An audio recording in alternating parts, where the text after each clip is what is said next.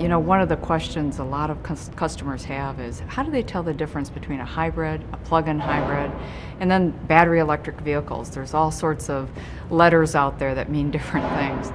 Well, you know, a hybrid is like our Fusion hybrid or Lincoln MKZ or new C-Max hybrid.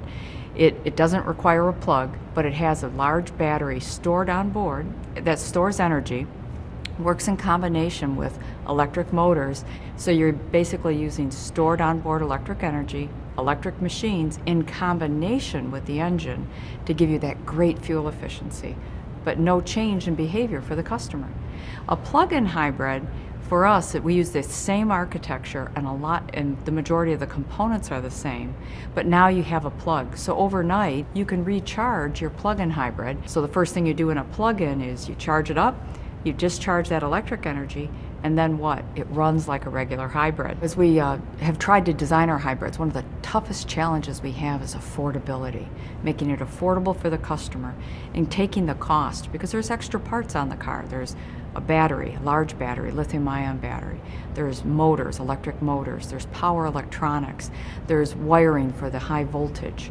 All of that adds cost. And so to help make this as affordable as possible, we use the same architecture, the same technology, and a lot of the same components. For the motors, the power electronics, the cables, the controllers, between our hybrid and our plug-in hybrid. The batteries are different.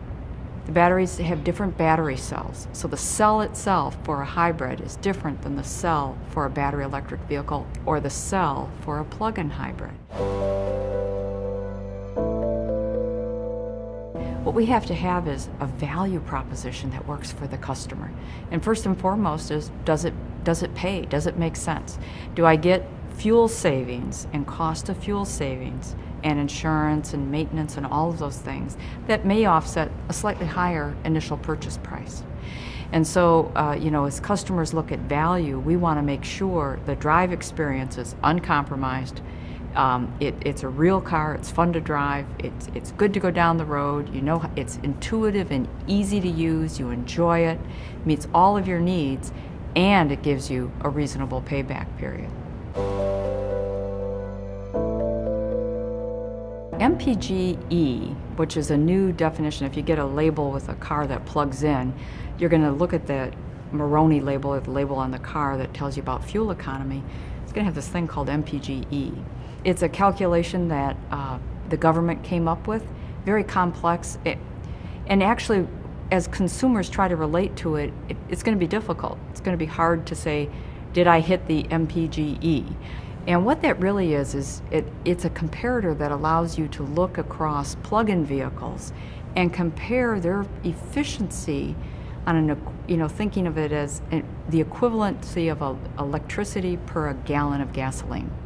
So I can now look between Ford plug-in vehicles, energy product, and other plug-in vehicles and say, oh, which one is most energy efficient?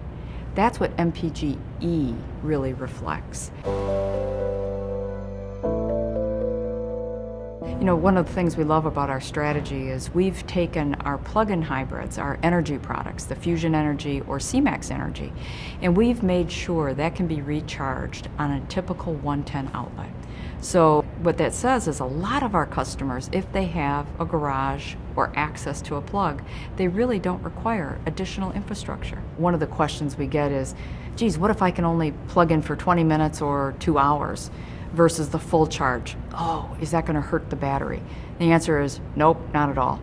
It won't hurt it at all. As a matter of fact, we encourage people, if you have access to a plug and you have a plug-in vehicle and you can top it off, well, that gives you more what? Electric miles that day. So this is why we even see employers installing charge stations in employee parking lots so that their employees can come from home, plug in at work, and actually double maybe their miles electric.